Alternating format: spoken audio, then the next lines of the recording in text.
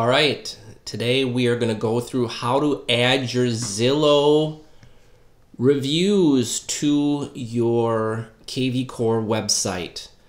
So I had to find this out the hard way, so I'm going to help you by making it easy on you. Okay, first thing you need to do is come over on this side.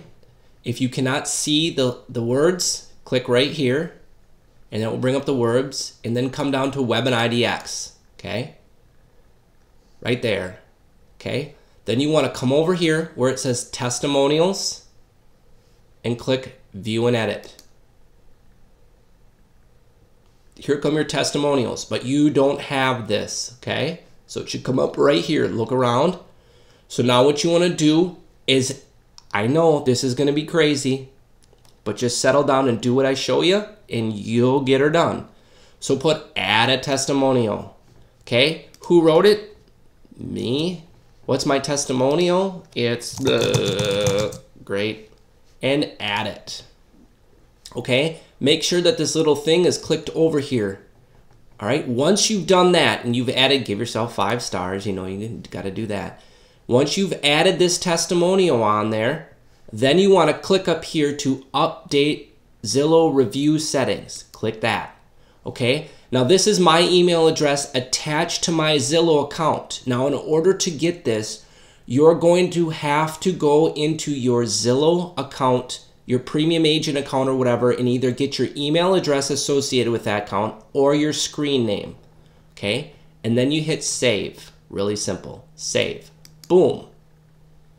Okay, now what I want you to do is I want you to come up here to the right hand side and go to your KVCORE website.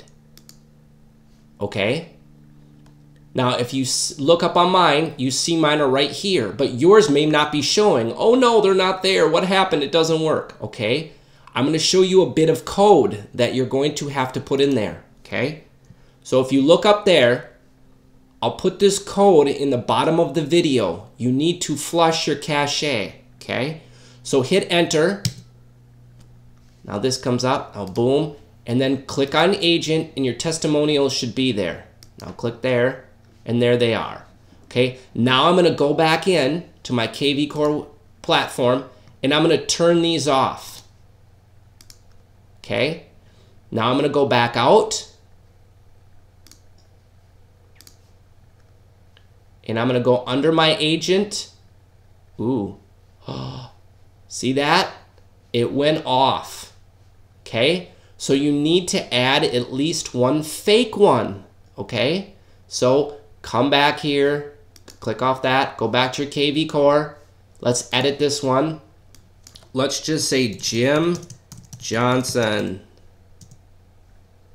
If you can get somebody to do one, it would probably be better. I'm going to put Ray is awesome sauce. And then I'm going to hit update. Okay, and I'm going to leave it at 5 and I'm going to turn this one on. Okay, so let's go back out there. Right here up in the corner, sorry. Click there. And now let's go here and see the testimonials came back. So that is the missing component if you're having problems in there. You have to create a fake one. I don't know why. It would be better, obviously, if you had one of your past clients or a friend of yours come in there and do a little blob for you. Now, on the next tutorial, I'm going to show you how to send out a request right from your KVCORE website and how to get a review from somebody that's done business with you in the past. Okay, thanks, and you have a great day.